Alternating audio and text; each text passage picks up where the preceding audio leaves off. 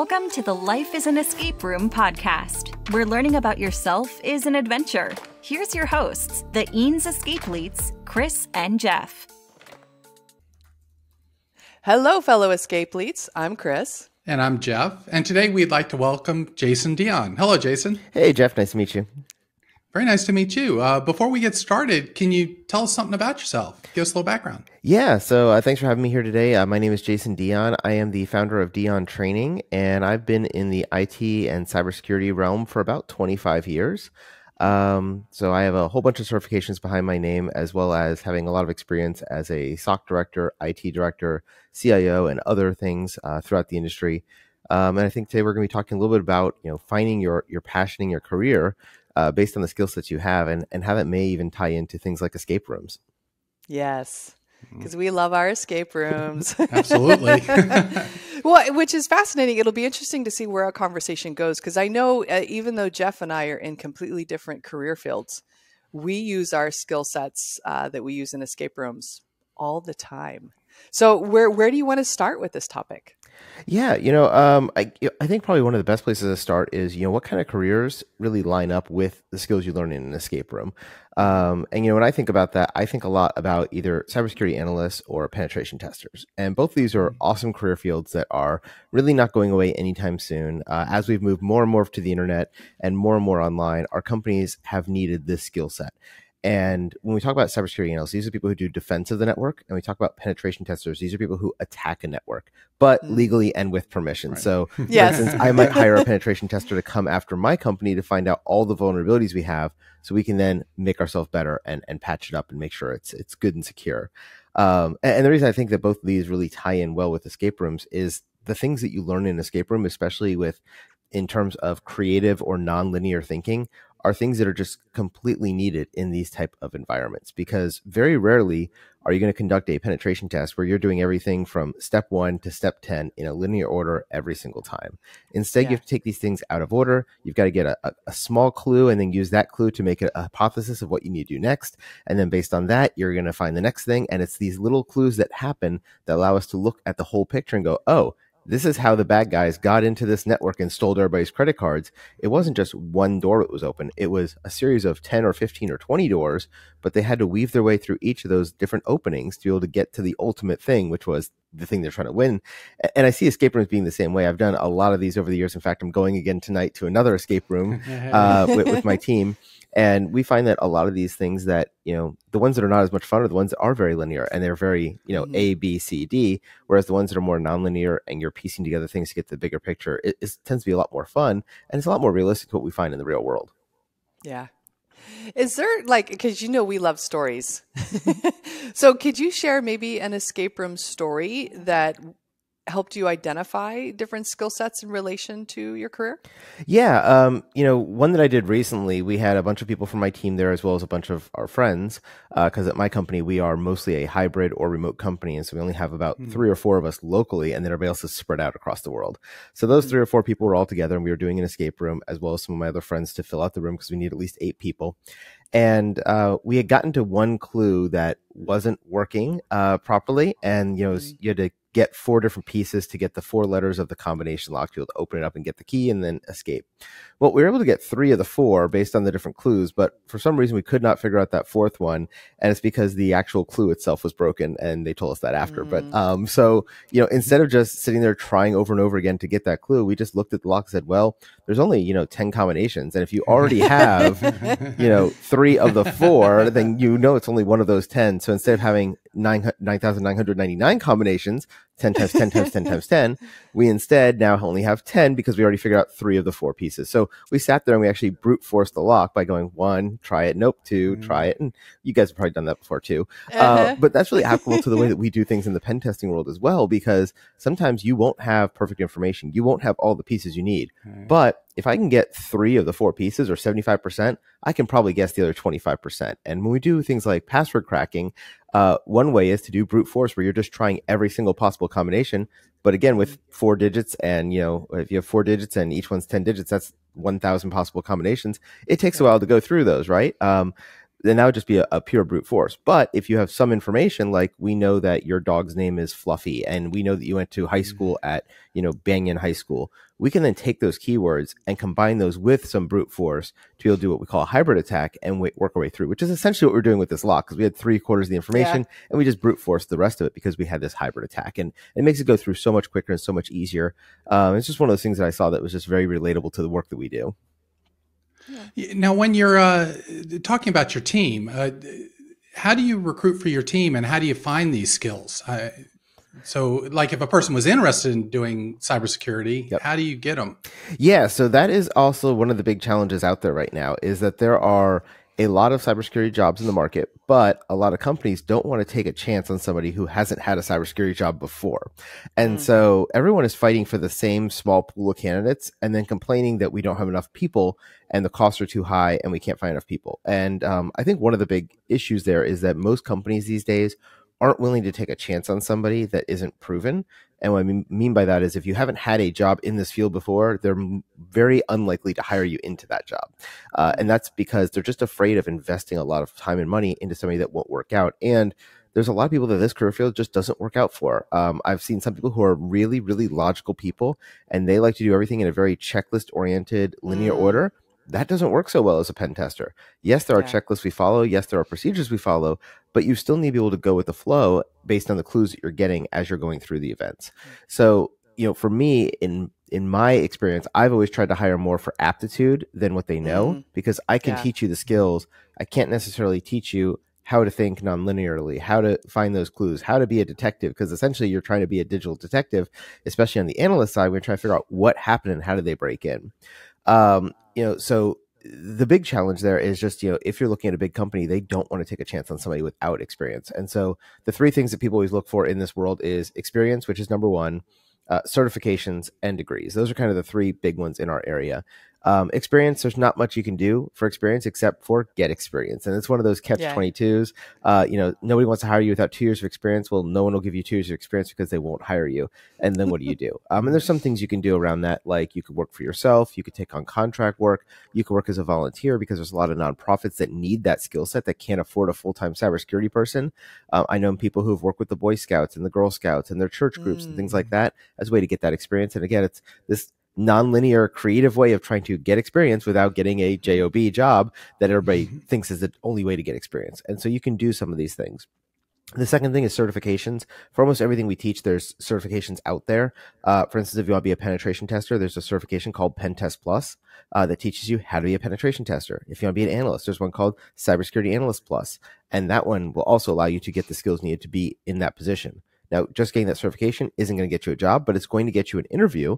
And now it's yours to be able to prove to them that you can do the job and be able to get there. So that's one of the other things. And then the third thing is degrees. And everyone, I'm looking at both of you on camera right now, and you guys probably are around my age, 40, 50. And if you grew up, you're 40 or 50 now, you probably were told your whole life, you got to go to college if you want a real job. You got to go to college. It's the only way to get a good job. And honestly, these days, that's not true. But when we grew up, that was what everybody was told. And so I see a lot of people who always think, oh, college is the answer. In our world, in the world of cybersecurity, college is a piece, but it is not the only answer. I know a lot of people who went to get a bachelor's degree and a master's degree. They're now 24 coming out of school. They're overly qualified, and yet nobody will hire them because, again, no experience, right? And so these are the challenges that we have to figure our way through in our career field. But for us in the cybersecurity world, what I find is that the degree is the least important of those three things. And usually that's just more used to establish pay bands than it is to establish whether or not you'll get the job. For them, certifications are more important, and experience is by far the number one important thing. Yeah. It's fascinating too. When we had your sister Allison on, she looked at her job in law and saw escape rooms all over the place. I use it constantly as a speaker, as an instructor. Jeff uses the same skills in his job. So it's funny. People, interacting. Yeah. So I think it's fascinating how the skills translate into just, anything, right? Life, work. Are there some ways that you can suggest people can, so they love escape rooms, maybe they're already in a career path. What are some ways that they can look around and maybe make work a little more exciting Yeah, I with those think skills? one of the things is figure out what it is you like about escape rooms, right? Is it that you like performing them? Is it that you like trying to find the mystery behind something or the hidden, the hidden context? Because a lot of times you're seeing something in a room it just looks like a picture, but then, you shine a UV light on it and there's, hidden stuff. Or you're looking at a picture and you see that there's some Roman numerals like on the backgrounds and those happen to be the number for a key. And it's those little subtle things that are kind of out there that you're noticing that you put together to get the answer. I think a lot of times, for folks, when you're doing these escape rooms, you'll find there's things you really like and things you really hate. For instance, I know I hate when there is a room where I have to do the same thing over and over 15 times just to get it through. I was in one about a month ago where it was like an hour and a half long room. And for the most part, it was a good room and well laid out. But there was like one thing that we had to do, and we literally had to go back and do it like 5 different times. Like you had to open a chest and get some things, then you put them in a certain order, and you do that 5 different times. I'm like, okay, at this point we're just wasting time, right? But if you like those kind of puzzles, like, oh, now I know exactly what to do, look, I win, right? Then being a penetration tester is probably not for you, right? Because that's one of those things where you are going to experience something different all the time, because there's always new things that are happening, new attacks that are happening, and they're looking for people to figure out how these things happen and how we can stop them in the future. So that's one thing I think. The other thing I think is you'll figure out pretty quickly in an escape room if you like communicating with others and working as a team. There are some rooms where you have to work as a team and you literally cannot finish it unless you have 3 or 4 people standing in the right place, doing the right thing at the same time. And if you are not somebody who likes to work in groups and you're more of I want to be in the dark basement by myself, hands on keyboard, you're going to figure out which career field inside of cybersecurity or inside of whatever field you're doing is going to work best to your skill set, whether that's being communicative, working as a team player, finding these nonlinear creative solutions. All of these are things that you can find in a job or not find them in a job, but knowing yourself and knowing what you enjoy, I think it's helpful to be able to figure out and be in a job that you do enjoy, because we spend so much of our time at work that if we're doing something we don't enjoy, I get it. We have to pay the bills. We got to make sure our family eats, and we got to make sure the mortgage is paid. But there's a lot of ways to make a living. Find one that you enjoy. Yeah. Oh, absolutely. Now, what are the things about yourself that you've learned the most of in an escape room? I find that I tend to be an overbearing leader. I'm the guy who wants to have his hands on everything and take over. So I have to like pull myself back and not do that. So yeah, that tends to be my biggest weakness. And I find myself doing that at work as well, right? If people are struggling behind, it's not just that I want to help them up and overcome their thing. I just want to get the thing done. And so sometimes I'll be like, okay, move over, let me just take over and I'll fix this for you. So that's probably definitely a negative one that has come out that I see, because I am a very competitive person and I want to get things done and I want to get it done right away. So that's probably my biggest weakness I've noticed through escape rooms. And then I get bored easily, right? So if there's not a lot going on, or if I'm getting frustrated, like I'll just check out. And I'm like, okay, you guys have fun. I'll just stand in the corner now. Again, kind of a weakness of mine. I have to keep myself engaged. Otherwise I will just drift and not be interested anymore. Yeah. Wow. Oh, I love it with escape rooms, right? Yep. So one, we can learn about ourselves, right, through these experiences. We can use that to, one, find the career of our choice, or two, say we're already in the career, we can use that to help motivate us by seeing it from a different perspective and work on ourselves, like you said. Why everyone should be doing escape rooms, right? Yeah. And I love what you just said there, the different perspective, because I've seen that in many, many different escape rooms, where if you are, down on your hands and knees on the floor, you could see something that you wouldn't see otherwise. Or if you're standing on top of a table, you could see like the way that things are laid out makes a number or something. And there's those things that like, it's been there the whole time. You just didn't see it because you didn't have the right perspective. And I see this with a lot of students that I work with who are trying to break into cybersecurity, where they just get frustrated because like, I've applied for 1,000 jobs and nobody will take me. I'm like, I know it's really, really hard. But once you get that first job, I'm telling you, it's going to open up the whole world for you, because once you have that 1 year of experience, next time you go to apply for a job, you'll apply for 5 positions and you'll get like 3 job offers, because there's so much competition once you're in the industry. But getting that break in is just so hard. And people just think there's like this traditional path where, oh, well, I got to go to college. If I get the degree and the certifications, they'll just hire me. And I'm like, it doesn't always work that way, because they really are focused on experience. And so while you're in college, get a part-time job. While you're in college, do an internship. While you're in college, volunteer someplace. Anything you can do to get that experience clock running is going to help you, because that's the one thing that takes the longest to get. And if you wait until you graduate college, because that's the traditional thing, is do my 4 years of college, get my degree, go get a job, making, you know, $30,000, $40,000, $50,000 a year as a minimum qualified person to get enough experience to then make really good money later on. There's a lot of ways you can circumvent that if you think creatively and if you think non-linearly. And a lot of people just don't think about that. It's a lot of the shifting of perspective to make that happen. Yeah. Well, I'm also hearing tenacity and perseverance. Oh, right? heck yeah. And we learn that in escape rooms too. When you look up, there's 10 minutes left. There's like 20 puzzles and you're like, holy crap, how am I going to get this done? Just buckle down and do it, right? Yep. That's right. Oh, there's so many games that we've finished in like the last 5 minutes, last 2 minutes. It's amazing. Yeah. Seconds. Seconds. And I think the other thing is, you know, a lot of people that I talk to about escape rooms are always like, oh, well, if you've done one, haven't you done them all? Because like, they think they're all the same puzzles, right? It's like, well, there's a lot of repeat puzzles, but I would say that, you know, every room I go into, I usually find at least one thing that's different that I haven't seen before in a different room. And I've done probably 50, 60 rooms at this point. And I find that everyone has just a little bit different way of doing it. And I find the same thing inside of cybersecurity, right? There's a lot of things that we can give you. We can give you a checklist and a procedure, but you can't just follow it from 1 to 100 because there's going to be things that are going to take you off the path. And we have to have a critical thinking human to go, you know what, step 3 says to do this, but that doesn't apply in this case. So let's skip that and do this thing instead. And I find the same thing with escape rooms. If you just attack the same escape room with all the experience from your previous rooms, you'll usually actually throw yourself into the wrong direction because you're like, oh, well, in this other room, I had to do this. And so you start going down that path and it's like completely not the way that challenge was.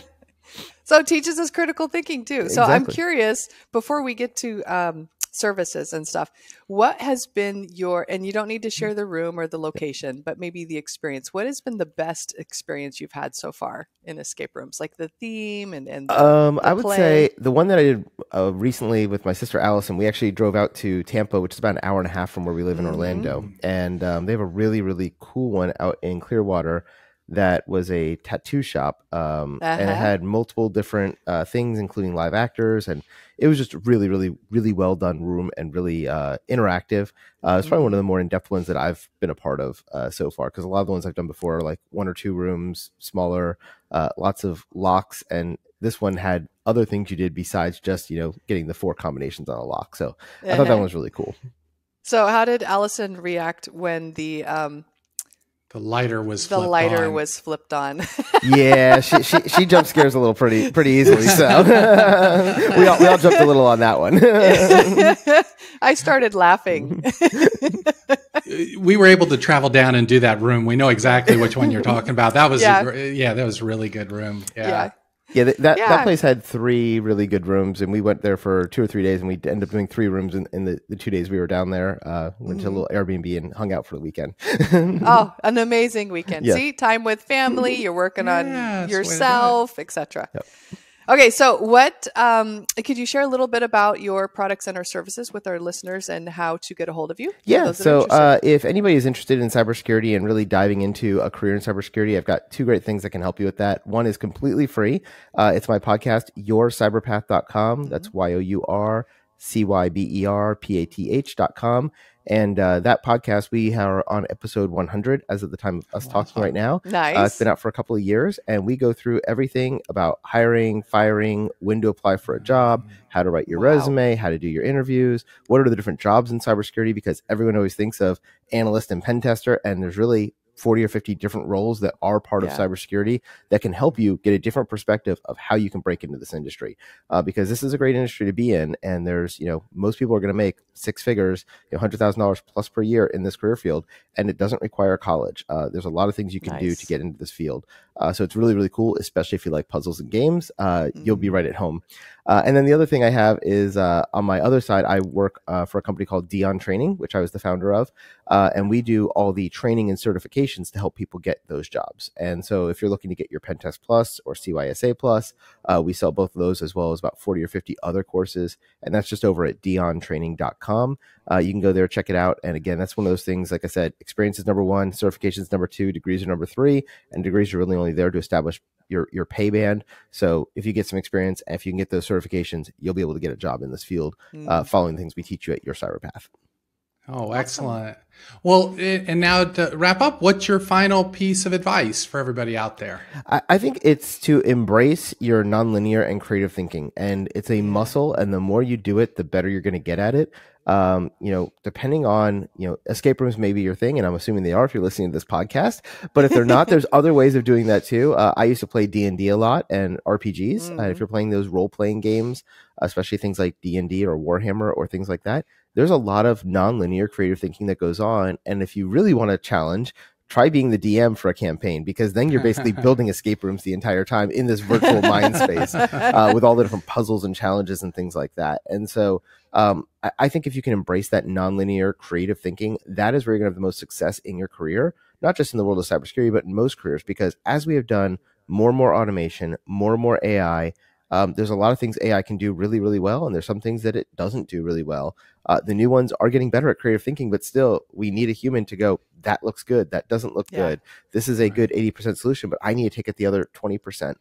Whereas if it's something that I could put down and there's 5 steps to this process and it's the same 5 steps every time, I don't need a human. I can automate that. I can have a computer do that, and it will cost me nothing. So as a human in this changing world, we want to find the jobs that embrace this creative thinking, this nonlinear thinking, the things that only you as a human can do, because that's going to make sure you have a long and successful career moving forward. Great I love advice. it. Great advice. Oh, thank you so much for joining us today. Thanks for having me, Chris and Jeff. Want to learn more about the Eanes escapeletes, buy the book, or read the blog? Visit lifeisanescaperoom.com.